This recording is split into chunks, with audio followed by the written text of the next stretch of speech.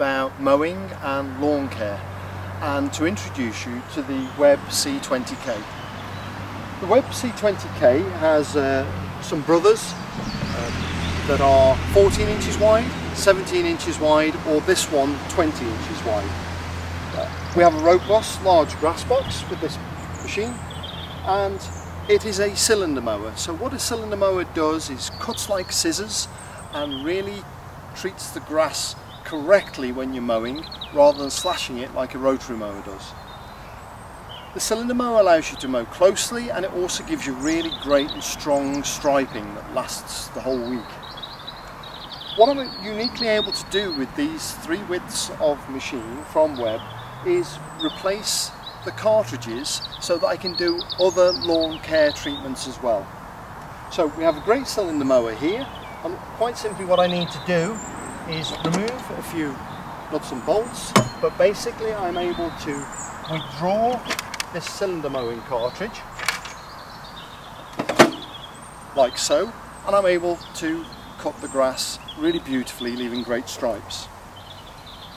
So I cut some grass earlier, and you can see I have a few piles that I'm going to be talking to you about, but this is nice green growth which I've taken while I've been mowing. So I've just emptied the grass box out there. If I want to mow finer, the machine comes as standard with a 6-bladed cylinder. If I want to mow finer, what I'm able to do is insert a cartridge which is able to mow much more finely. And as you can see standing on our cartridge stand here, this is a 10-bladed cylinder.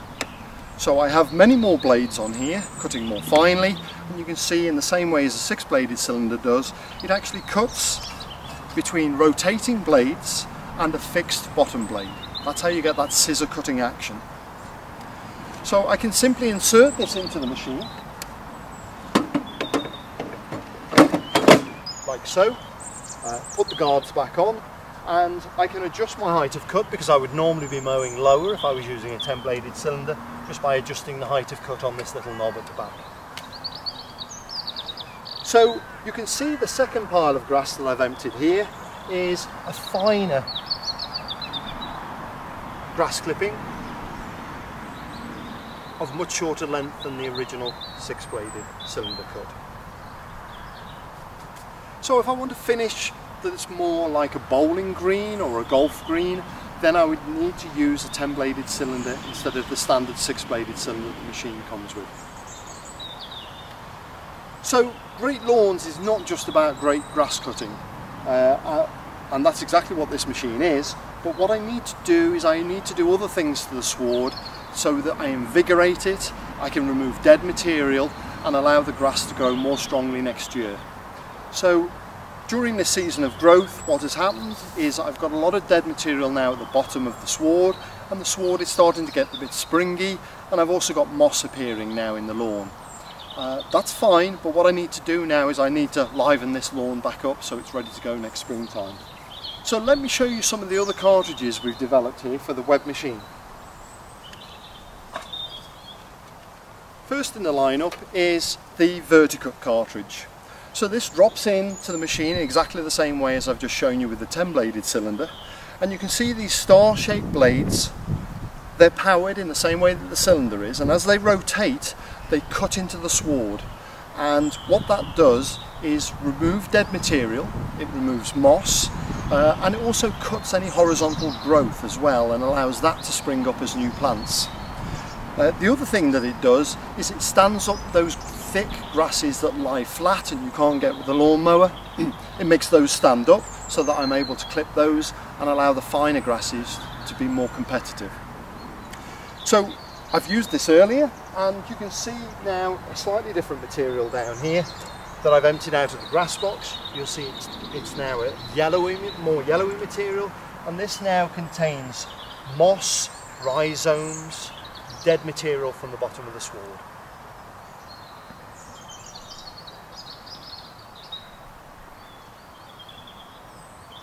The next cartridge is a dethatcher cartridge. This cartridge is much more aggressive. You'll notice there are fewer blades and the blade spacing is wider. This means that this cartridge can go deeper without lifting the whole sward up and putting it into the grass box, and by doing that it means that I can go deeper into the sward, and I can also go into the soil as well to contribute towards aeration. This is powered in exactly the same way as the Verticut one is, but like I say, is more aggressive. So this material here, you'll notice, is darker. This is the grass box I emptied after using this cartridge, and you'll see there's more soil in this, and actually it will lift plants out and give the sward more space as well to grow and to allow new growth to come through.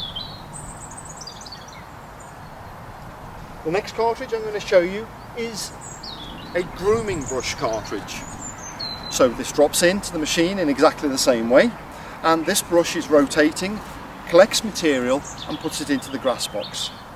So you might use this, for instance, after you've been scarifying. You don't necessarily need to use the grass box if you don't want to pick the material up immediately.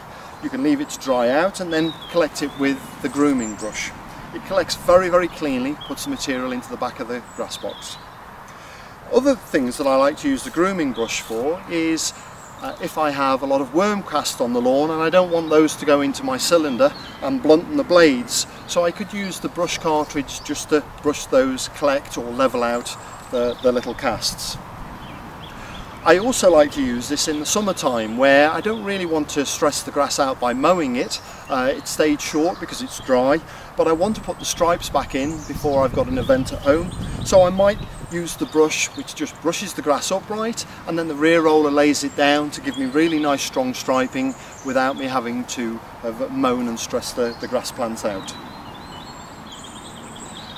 The other thing I like to use this for is after using the Verticut or the scarifier, I might spread some grass seed on my lawn, and without the grass box on I would use this brush, and it just helps agitate the grass seed that I've spread on the surface and helps incorporate the seed into the slots so they've got a better chance for seed to soil contact and therefore germination and growth.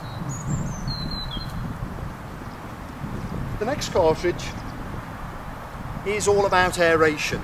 Your lawn can get compact over the year, and hopefully you're using and enjoying your lawn all the way through the summer, but the downside of that is you can compact the surface. So this cartridge is not a power driven cartridge, there's no sprocket drive on the end of this one. You insert this into the machine, and then as you drive the machine forward, the tines penetrate the ground. They're just driven like wheels, and these little sharp blades will then penetrate the sward and go into the soil and help introduce air into the sward. I like to use this because I can use it at any time, and it never leaves any surface damage at all. You can't even in fact tell that you've used it to the eye, but by introducing air into both the thatch layer and into the soil layer and decompacting the surface just a little bit and often, it really gives great benefits to the lawn over the year.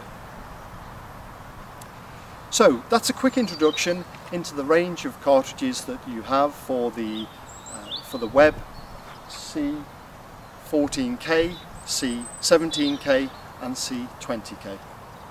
Thank you.